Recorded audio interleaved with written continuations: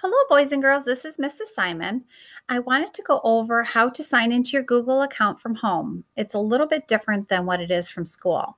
At school, typically we just have Chromebooks. We open it up and we sign in very easily. And a lot of times your teachers will have account cards for you in front of you.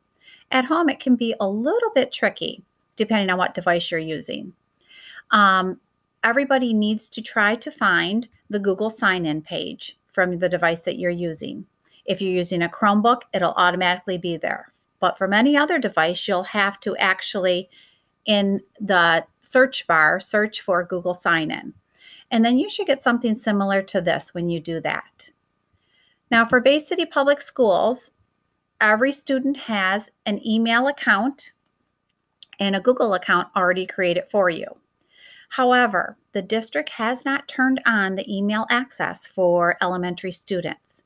So even though you have an email account, you cannot technically get into email. But it does allow you to get into your Google Drive and access many programs that your teachers have synced with your Google account. So to sign in, it's a formula. You need 5 letters of your last name, 3 letters of your first name, your graduation year, and then at home, you have to add @bcschools.net. And then your password is your school ID, which is typically 6 digits. However, in Google, you need 8 digits to sign in, so you need to add 2 zeros to the beginning of your student ID. To find all of this information, your parents can go, or you can go into your Skyward account, and I have gotten permission from Mr. Leisure and Mrs. Leisure to use Haley's profile page from the parent view of Skyward, but I blocked out all of their personal information. So this is Haley's email address, and if you can see, it follows the formula.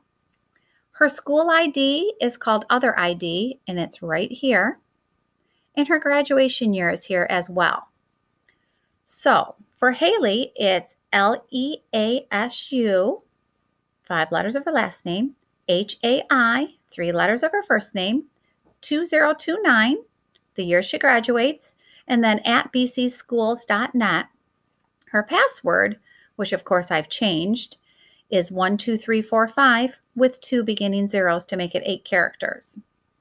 And that simply is how you would sign in from home to access your Google account in your Google Classroom and many other programs that your teachers have set up that are synced. I hope this is helpful. Have a beautiful day. Thank you.